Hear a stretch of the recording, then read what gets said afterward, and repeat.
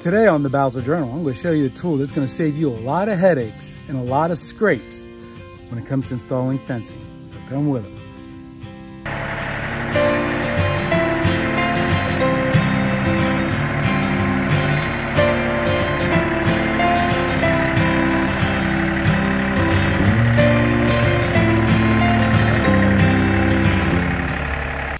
Daisy, when you gonna have those babies? You need to have them soon. Yeah, you do. You're huge. You're gonna be uncomfortable. I mean, there's Chica. This Chica, there's Noel. Chica, you need to have those babies too. There's my Noel. And Noelle's doing much better. Almost all her swelling's gone down.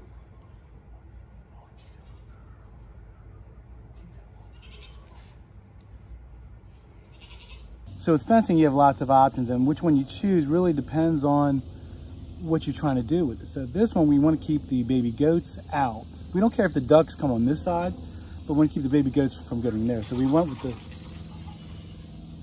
the challenges of living on a ranch. So if you notice, this has really small squares. This is probably like a 2 by 4 inch square, I think.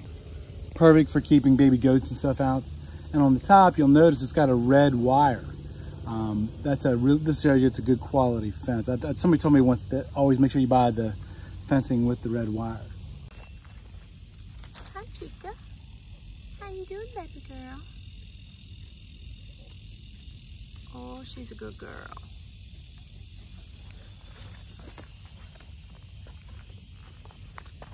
It's okay, Daisy.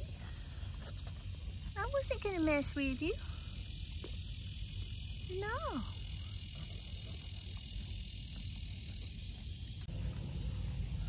When putting in fencing, you have to get it nice and tight so that way it looks good. And sometimes working with gloves sucks. So what I'm using here is a load strap that we used to use for the kayaks, but we don't use them for kayaks anymore. And I'm using a piece of metal that actually was a strap to secure things from getting blown away. I just cut the end off of it. It's pretty rigid. So you just bring it tight. Once you get it hand tight,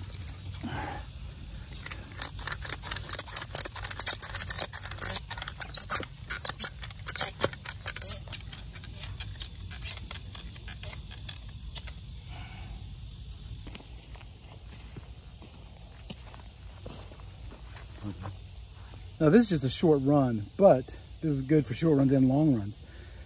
Somewhere in the middle, or maybe multiple places in the middle, just take a piece of baling twine left over from your straw. Remember I told you the most important thing on a farm is baling twine. And just tie it so it just kind of holds it up. That way you're not fighting it and wanting to lay over. I think multiple hands makes everything so much easier. Here, baby, have a drink. Tip for working in zones 9A and B, especially in Central Florida in September. Stay well hydrated. This is actually a mixture of, actually not a mixture, it's electrolyte water from Dr. Eric Berg. We love this stuff. Yesterday I did 14,000 steps and never left the property. Probably same thing again today by the time we get done with all of our projects. My wife and her honey-do list. I always have an audience when I'm in here working. Unfortunately though, my ocean inspector is a little lazy today. She's been sleeping, not keeping up with it. I already didn't put my gloves on one time and hurt my hand, so she's not doing her job.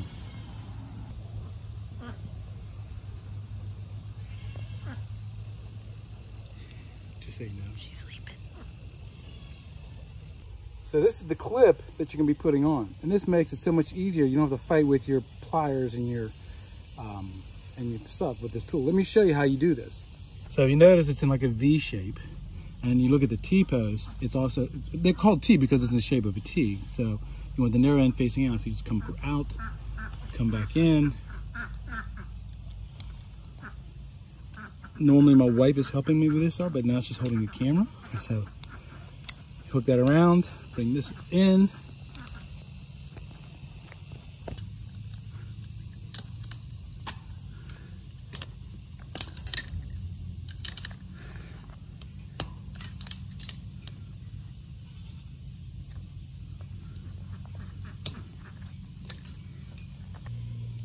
Ain't no preening on the job, girl.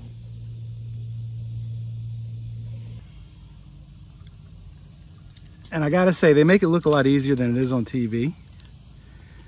But this is still way easier than the way we were doing it before. Way easier.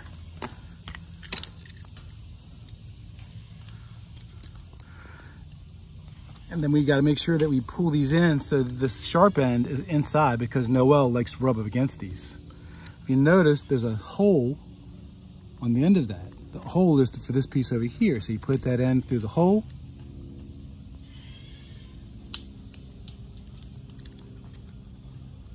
One side, so one. And then you just spin it up. Locks into place. We interrupt our regularly scheduled video to give you a goat baby update.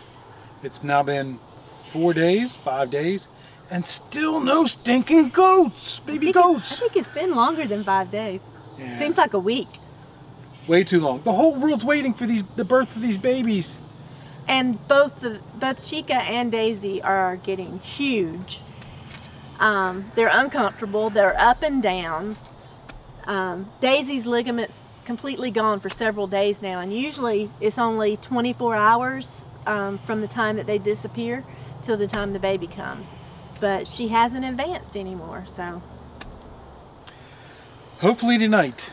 Yeah. Hopefully you'll keep watching our Instagram and our Facebook page and all that stuff for the announcements. We will post pictures. Oh yes, no matter what time it is. You know, it might be 3 o'clock in the morning. We'll post it. Yep. We do have a favor to ask of you though.